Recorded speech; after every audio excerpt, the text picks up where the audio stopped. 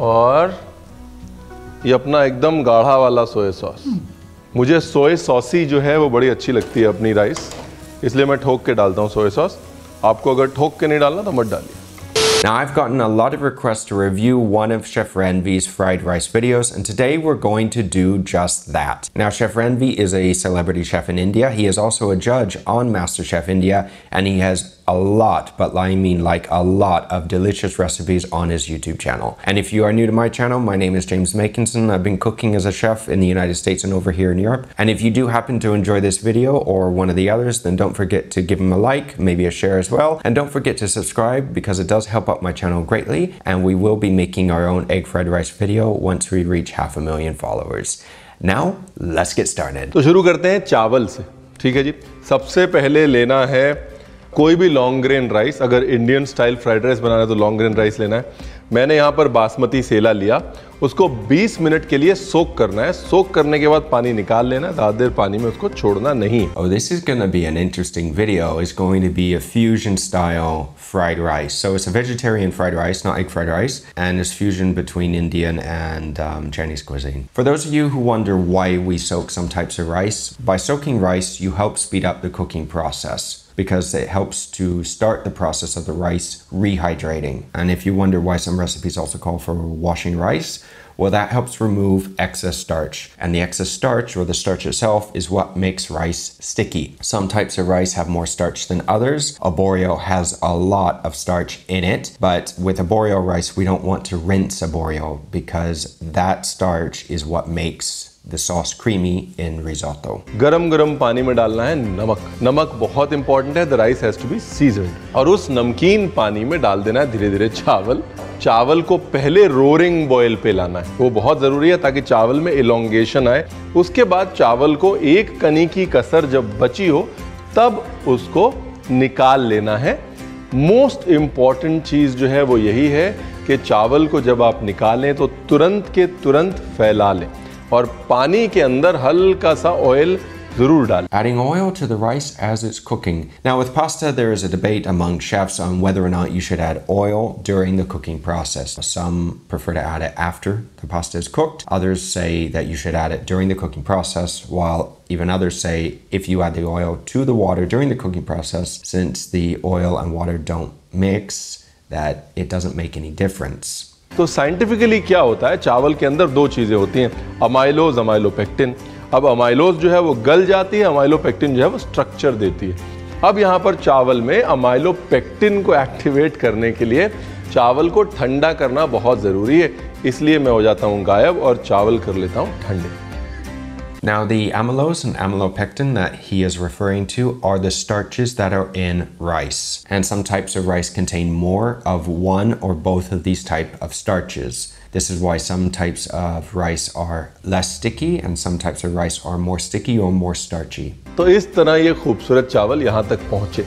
चावल ठंडे करना बहुत ज़रूरी है क्योंकि चावल अगर अपना स्ट्रक्चर नहीं पकड़ेगा तो आप बनाने जाएंगे फ्राइड राइस, बन जाएगा चाइनीज़ चावल का हलवा और आप कहेंगे रणबीर आपने बताया। ठीक है, तो सब्जियां जो है अपनी श्रद्धा अनुसार जो है वो काट सकते हैं। यहाँ पर मेन चीज़ क्या है, गाजर और बीन्स। कोई भी इंडियन चाइनीज़ खाना हो उसमें गाजर बीन्स तो पड़ेगी ही पड़ेगी, तो गाजर और बीन्स हमने काट ली। Now this is what I've said in the couple of previous fried rice videos, is that every time you go out to any Chinese restaurant, at least in the US, when you order egg fried rice, you normally get it with carrots and peas. Depending on, of course, where you go, not all places I'm saying are like this, but it is pretty common to get this when you order a side of egg fried rice. गाजर जो है पहले ली, उसको लंबा लंबा काटा, फिर उसको डाइस किया। जो डाइस किया आप ये समझ लीजिए कि छोटे मटर के साइज का, पी साइज डाइसेस। उसके बाद शिमला मिर्च ली, हरी भी ले सकते हैं, लाल भी ले सकते हैं, दोनों भी ले सकते हैं, और साथ में ली बीन्स। ठीक है, और शिमला मिर्च को और बीन्स को दोनों को आराम से धीरे धीरे डाइस कर दिया। जब आप रखेंगे तो गाजर को अलग रखिएगा, शिमला मिर्च को अलग रखिएगा, क्योंकि शिमला मिर्च जो है जल्दी रंग छोड़ेगी, काली हो जाएगी, गाजर को पकने में लगता है वक्त। He is right about that. Carrots will take much longer to cook than green peppers. Anytime that you're using any root vegetables, carrots, celery, potatoes, anything like this, they will take longer to cook, especially depending on what size that you cut them. The smaller you cut them, the faster they cook. ठीक है, उसके सिवाय चाहे India हो चाहे China, तड़का मारना बड़ा ज़रूरी है। और तड़के के लिए पहले जिंजर लिया, जिंजर के लंबे लंबे लच्छे काटे, उसको बारीक बारीक चॉप किया। गार्लिक ली, गार्लिक को बारीक बारीक चॉप किया। हरी मिर्च तो हम छोड़ नहीं सकते, तो हरी मिर्च ली, उसको बढ़िया से एकदम बारीक बारीक चॉप कर लिया। अब ये सारी जो तैयारी हो गई है तो दुकान आपके सामने हमने लगा ली है। और जो कटिंग चॉपिंग है उसके एडिशन में यहाँ पर red chilli sauce, green chilli sauce एकदम गंदा वाला, डर्टी, और साथ में सोया सॉस, वो भी थिक वाला, वो fine dining Japanese soya sauce नहीं, और साथ में वाइट विनेगर। उसके सिवाय नमक, शक्कर, ब्लैक पेपर, बाकी God is great. This recipe contains quite a few ingredients. You can make a very basic, very simple egg fried rice or just a fried rice, but I know that Chef Ranveer, a lot of his recipes look absolutely delicious, and this one is looking delicious. But it is something to think about, isn't it? I mean, Chef Ranveer is teaching everyone on how to make perfect basmati rice for egg fried rice. And in the egg fried rice video with Jamie and Uncle Roger, we use store-bought rice. You can cut corners to speed things up, but cooking rice is not a very complicated thing. Cooking it perfectly, though, takes skill. तो fried rice बनाने के लिए आपको चाहिए rice और frying. Frying मतलब तलना नहीं, फ्राइंग मतलब सौते करना। और इसके नाम में ही इस डिश का डिस्क्रिप्शन छुपा हुआ है, राइट। स्टर फ्राइंग जो टर्म है, यानी कि चलाते चलाते सौते करना, फ्राई करना, वो जो टर्म है वहाँ से आता है फ्राइड राइस, यानी कि स्टर फ्राइड राइस। धीरे धीरे क्या हुआ, स्टर हट गया, क्योंकि फ्राइड राइस इजी है ना, है ना, तो इसलिए फ्राइड राइस रह गया। मतलब है तड़के वाला चावल। That is true. When making stir-fried rice, we are basically sautéing the rice. We're not deep frying it, we're shallow pan frying it. But the word sauté is a French culinary term that is now international. And like many other terms that we use in the kitchen, at least in the Western kitchens, many of these terms are French-based because of the old French brigade, escoffier. Every single term in the kitchen means a specific thing, and we have a lot of them. To sauté means to fry quickly or to cook quickly in a little bit of fat, or to fry hot and fast in a little bit of oil. So we're going to be pan frying. Deep frying is another thing. जो Chinese है उन्होंने क्या किया, जो चावल बचा हुआ था वो बचे हुए चावल को तड़का मार दिया। इसलिए इस रेसिपी में चावल पहले से कुक होके ठंडा होना बहुत ज़रूरी है। कम से कम 4 घंटे फ्रिज में छोड़िए उसको, और उसके बाद फिर बनाइए। सबसे बड़ा चूल्हा और घर की सबसे पतली कढ़ाई, ये कॉम्बिनेशन याद रखिएगा। चाइनीज़ खाना बनाना है तो सबसे बड़े चूल्हे पे और सबसे पतली कढ़ाई में, क्योंकि ये जो खाना है ये बनता है मिलिट्री हीट पे, ठीक है। I think I understand what he means by military heat. If you look at any professional Chinese kitchen and see the actual wok station, is amazing. I mean, seriously, the amount of heat that's coming out of any of these. And when you cook at such a high temperature, it changes the flavor of the food. You don't have to basically boil it. I mean, things will cook almost instantaneously, or how Uncle Roger likes to call it, it has the wok hay. And this is something that you can get much easier with having a professional wok setup than not having one at home. You can still try to achieve the similar results, but it's a little more challenging to get that same flavor out of your food. Military heat मतलब एकदम जबरदस्त वाली heat. Ginger, garlic और हिंदुस्तानियत, I mean हरी मिर्च। इसके बाद गाजर, ठीक है। अब शक्कर, नमक बिल्कुल थोड़ा, नाम भर का, और ये अपना एकदम गाढ़ा वाला सोया सॉस। मुझे सोया सॉसी जो है वो बड़ी अच्छी लगती है अपनी राइस, इसलिए मैं ठोक के डालता हूँ सोया सॉस। आपको अगर ठोक के नहीं डालना तो मत डालिए। Interesting that he's adding the soy sauce before we cook the rice, well, before we stir fry. It may be for the reason that, again, we're not using a proper wok setup and you can't get the same temperatures like you can with an actual wok station. But if you're not careful with adding the soy sauce early, you can burn it, and burnt soy sauce does not taste very good. मैं जब गोवा में था ना तो नई नई नौकरी थी, तनख्वाह जो है बहुत कम थी, 99-2000 की बात है।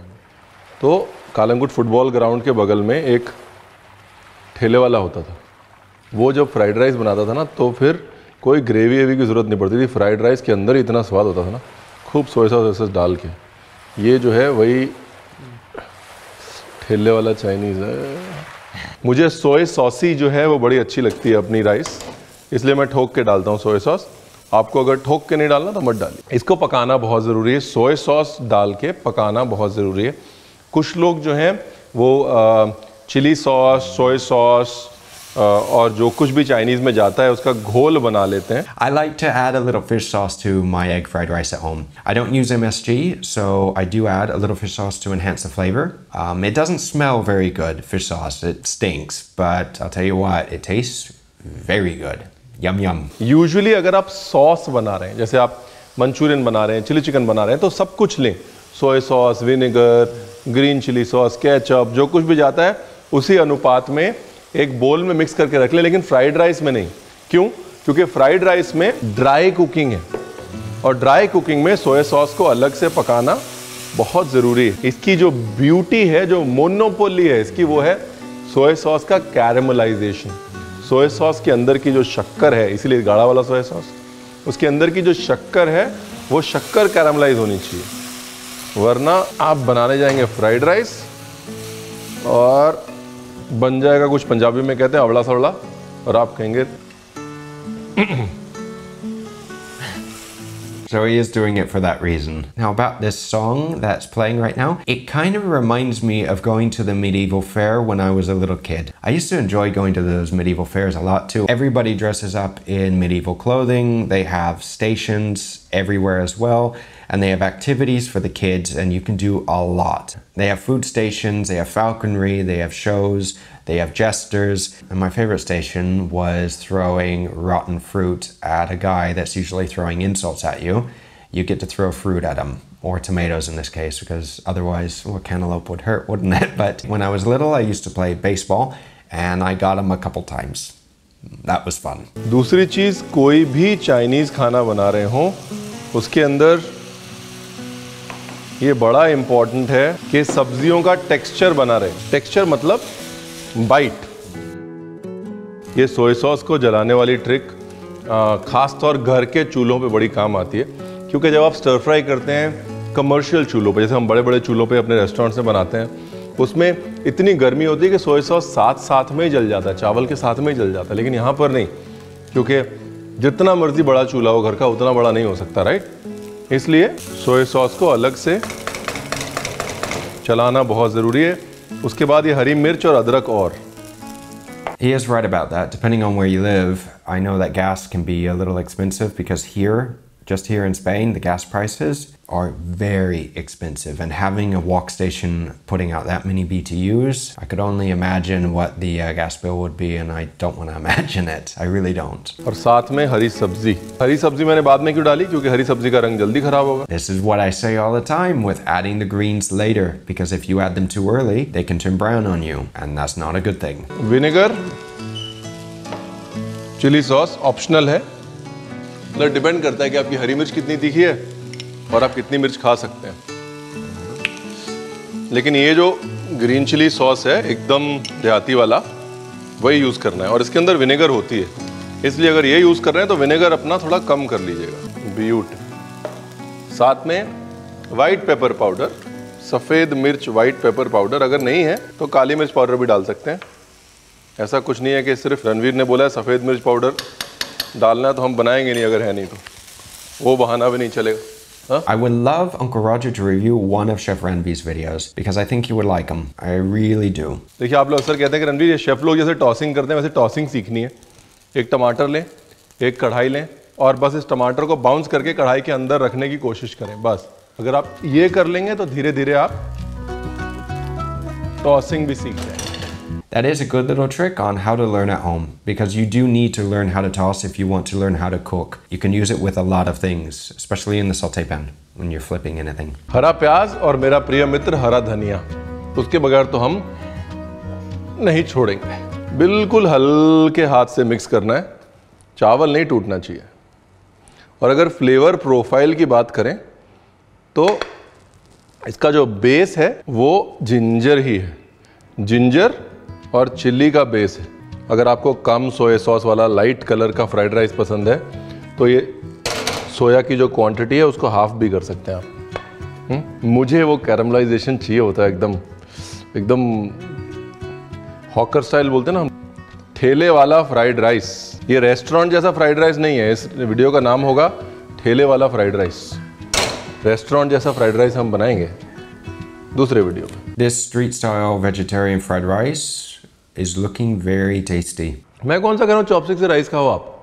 चॉपस्टिक से राइस खाना मुश्किल है, लेकिन ये राइस बनाना बिल्कुल मुश्किल नहीं है कि नहीं? तो बनाइए। और कभी कालंगुट जाएंगे तो फुटबॉल ग्राउंड के बगल में अगर वो भैया अभी भी रेडी लगाते हैं तो उनको बताइए कि उनके जो फ्राइड राइस में दम है वो किसी बड़े से बड़े रेस्टोरेंट के फ्राइड राइस में नहीं है। बाकी अगले वीडियो में आपको रेस्टोरेंट वाला फ्राइड राइस भी दिखा देंगे और चॉपस्टिक से कैसे खाते हैं वो भी बता दें।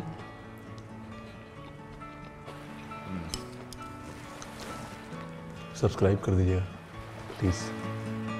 Thank you. Well guys, we finally reviewed Chef Ranveer's video on fried rice, not egg fried rice, but vegetarian fried rice. And this recipe looks very tasty.